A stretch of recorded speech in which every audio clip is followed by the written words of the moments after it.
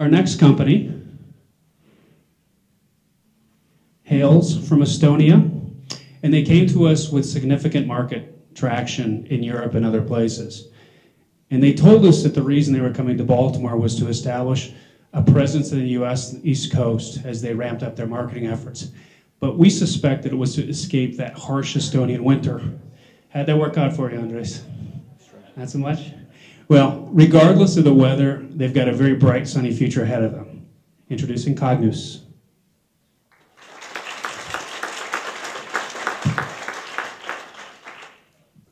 Just for the record, I'm the PhD student from the bar. So, did you know that 5% of people currently between the ages of 45 and 64 will get a stroke in the future? The total cost of those strokes to the US economy alone in the year 2030 will be $240 billion. My name is andres.mellik. I'm the CEO and founder of Cognuse, a mobile brain health company. And this is Tom. Tom is 65 years old and he recently suffered a stroke. He's now one of the millions of people living with the devastating effects of impaired cognitive function. In his rehabilitation process, Tom sees numerous clinicians, each dealing with a specific aspect of his recovery, but he gets confused with all the exercises they assign to him. His family has no clear overview of his progress, and Tom is getting increasingly demotivated as he doesn't understand how each exercise is contributing to his recovery. All of this is putting a huge burden on everyone involved in terms of time, logistics, and financial cost. Cognuse's sole mission is to reduce that cost and that burden. With our products, Tom goes through standardized, digitized assessments at home and at the clinician's office to establish his baseline function. He's then assigned a personalized training plan that he can actually follow from anywhere. Tom receives text-based alerts and automated phone calls that notify him when a test or exercise is due. He's introduced to a set of evidence-based, engaging, serious games pertaining to real-life themes that he can now perform his therapy from anywhere on mobile and desktop devices.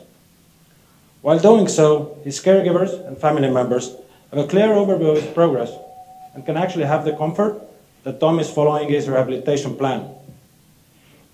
In the process, Tom is educated on his condition, how he can aid his own recovery, and how he can prevent future strokes from happening. We're creating this continuum of care from hospital to home. We're doing it in a multifaceted and convenient way. Patients see the value in these exercises. In an early clinical trial in Germany, we demonstrated that they actually increased their adherence to the rehabilitation plans when given the freedom to do so after the clinical study had ended. Physicians report that patient-centric at-home exercising not only improves the quality of care, but also incurs up to 25% time savings in the clinician's working time. Introducing these innovations to our customers is one thing, but we're able to do that in an iterative manner, which is very important in terms of the workflow of the clinicians, so that we only introduce the new functions and features to them when they are actually ready for them. The market for these solutions is huge. While there are about 2 million brain injuries and strokes in the US per year, our products are actually applicable to a wider range of neurologic and neurodegenerative conditions, such as Alzheimer's or mild cognitive impairment, the annual spend of which is a whopping $26 billion right now. Our addressable market is brain health software, which was only a $200 million market 9 years ago, is now estimated to be a $2 billion market and will grow to be a $7 billion market by the year 2020. In order to capture that market, we are working with two business models. First and foremost, an enterprise sales model to large providers with 800 to 1,000 patients annually. We expect the licensing cost for that provider to be around 100,000 US. We're also working on a handover process that in a post-reimbursement setting, the patients can actually continue using our product for a low monthly subscription. In order to accomplish all this, we have a talented and robust team behind this. I used to run an e-learning solutions business for 10 years. with customers in 5 different countries. Dan, our chief of technology, was the youngest employee at Skype during his time there. Olari ran and sold 2 internet and mobile technology companies, and as well, we have the best neuropsychological and regulatory people behind our company. We're now working with Johns Hopkins University and medicine on projects pertaining to neurology, geriatrics, and rehab. We're also working with the Janssen Labs out of San Diego, where we have already presented to all the major large health systems. From our past successes, our products are being used at 15 different institutions in Europe and Japan. And not at the least, we already have 300 satisfied patients on our consumer model that we piloted just 4 months ago. And by the way, we got another paying customer this morning. It's about $25 per month. Going forward, we're looking for a $700,000 first round investment, out of which $400,000 has already been committed.